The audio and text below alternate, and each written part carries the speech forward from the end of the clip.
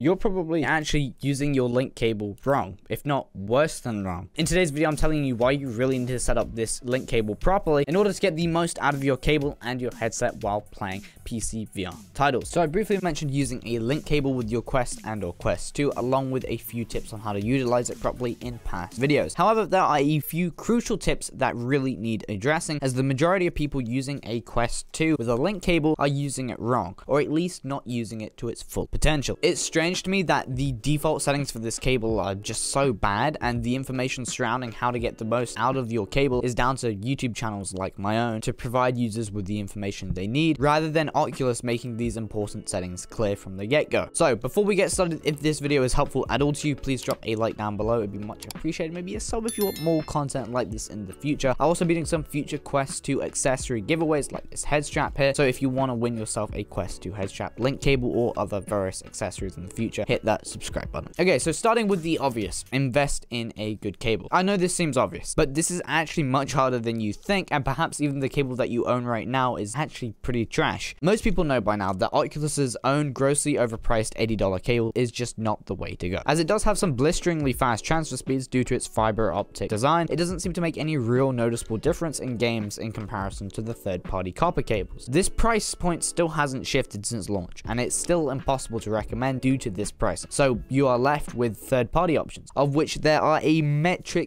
ton of. What makes finding a good cable even harder with these third-party cables is within this haystack of copycats that likely all come from the same Chinese factories anyway, is the insane amount of faked reviews and deceptive Amazon choice logos. Using a site like Amazon Review Checker, it's quickly revealed that many of these third-party cables reviews are just full of shit. The use of the Amazon choice logo is usually fake marketing bullshit to trick you into trusting a product. Oculus's own overpriced link cable gets a actual rating of 2.7 compared to the Amazon listing of 4.2 once accounted for all the ratings compared to the actual reviews by real users. Unfortunately, this is something the average consumer, like probably many of you watching, are just completely unaware of, and likely contributes to the array of bad experiences and strange problems that some users experience with different third-party link cables. So when it comes to choosing the right link cable for you, use a review checker, do your research, and make a solid decision. One of these third-party options that are seemingly very consistent is Kiwi. Let me make it clear, I'm in no way affiliated with Kiwi at all, but they have proven themselves to be pretty trusted within the VR and Oculus Quest space with their array of different accessories. They make a range of different length and color cables, all of which seeming to be much more consistent with their performance in comparison to some of the other options out there. The Kiwi cable has also seemed to provide, if not the same performance as the official cable, but even sometimes better performance than Oculus's own cable. Oculus, what are you doing? Why is this cable still $80 and locks to USB-C?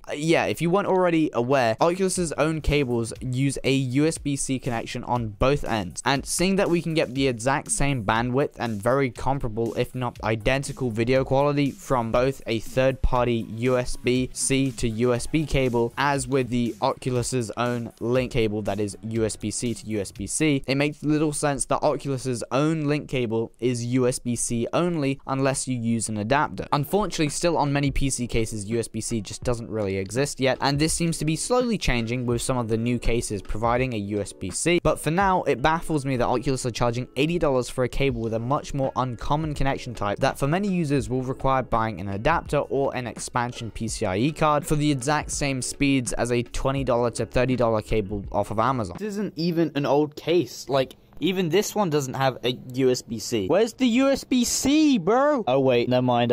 I found it. It's right there. Okay, well maybe my motherboard's not a good example, but you get my point.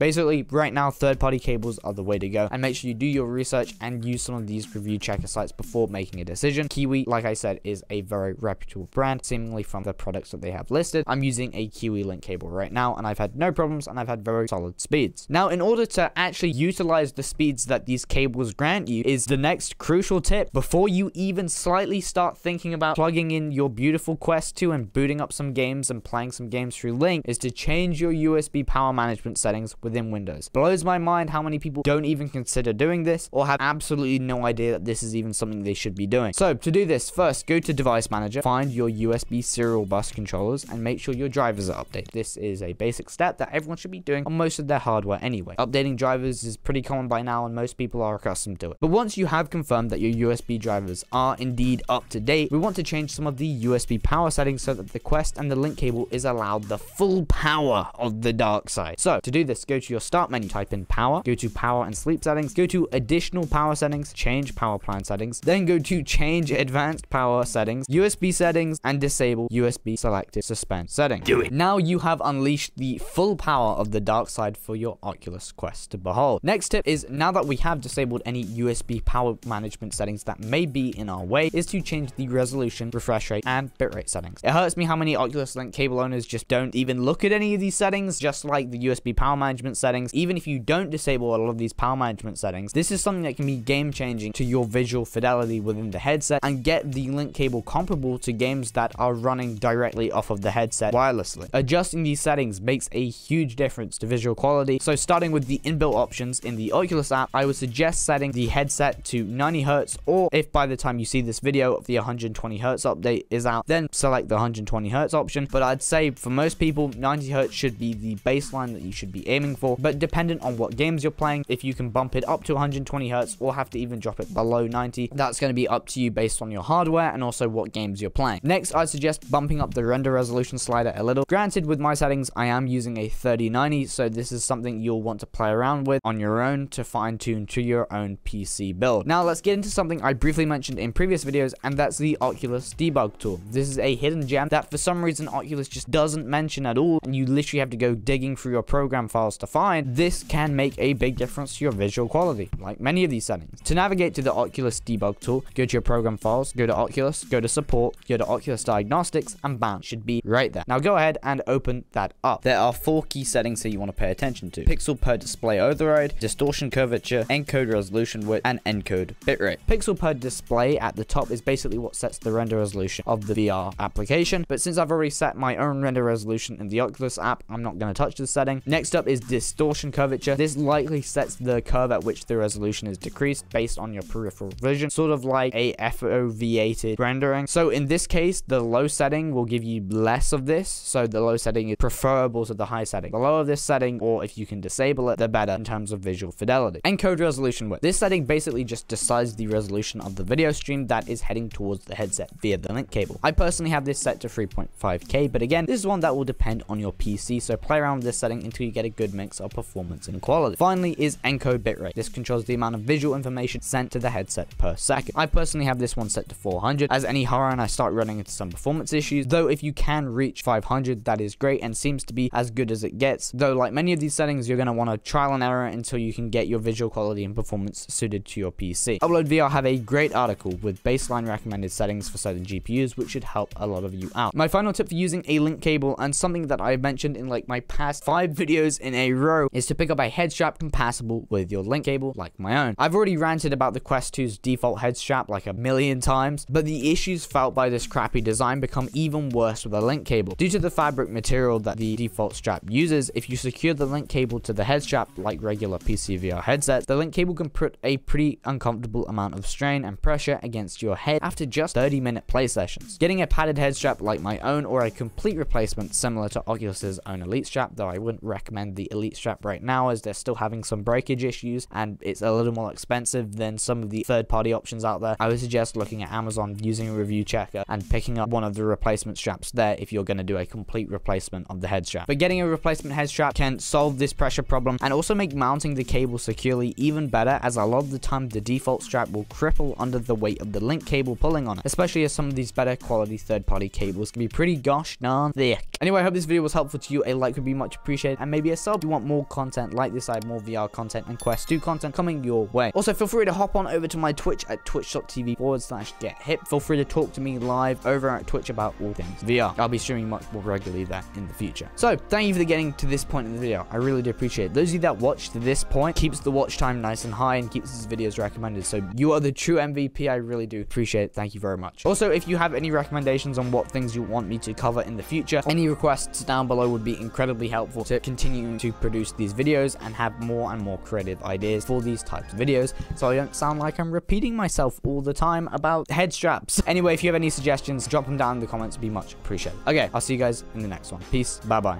It's the outro thing where I have to talk about something because I have to fill this little box on the outro as it shows my videos recommended here. Check them out if you haven't already. And follow my Twitch, maybe, because no one watches my Twitch. So, follow me on Twitch. I'm gonna bounce. Bye-bye. Peace. Bye-bye. Probably gonna go stream on Twitch. Follow me on Twitch. Peace.